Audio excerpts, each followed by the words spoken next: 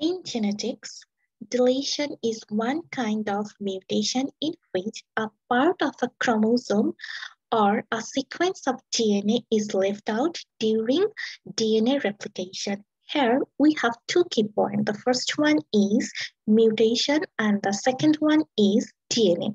Simply, I can say mutation is a change in DNA sequence. So, what is DNA?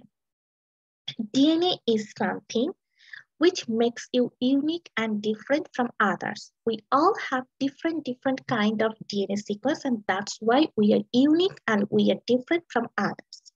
The DNA in a person is a combination of the DNA from each of the parts.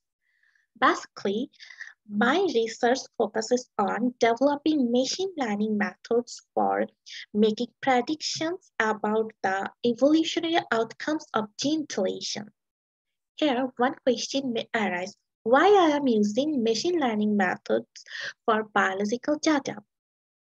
Actually, the exponential growth of biological data arises two basic problems. First one is the information management and storage, and the second one is extraction of proper information from huge amount of biological data.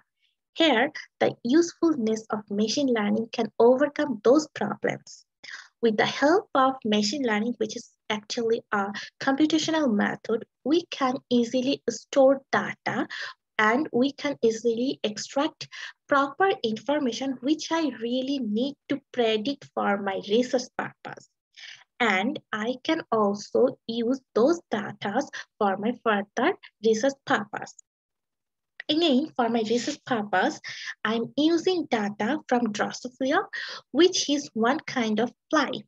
I am trying to examine the evolutionary outcomes of the gene deletion in Drosophila, which is a taxonomic group that has experiment frequent gene turnovers. And that is the reason I am using data from Drosophila so that I can predict in a precise way.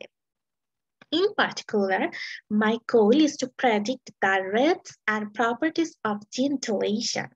From the figure, we can see we have two genes, survivor and dead, and after deletion, we have only one gene, which is the derived one, and this derived gene is very similar to the survivor one, and my research is to predict those things. That's it, and thank you for watching my presentation.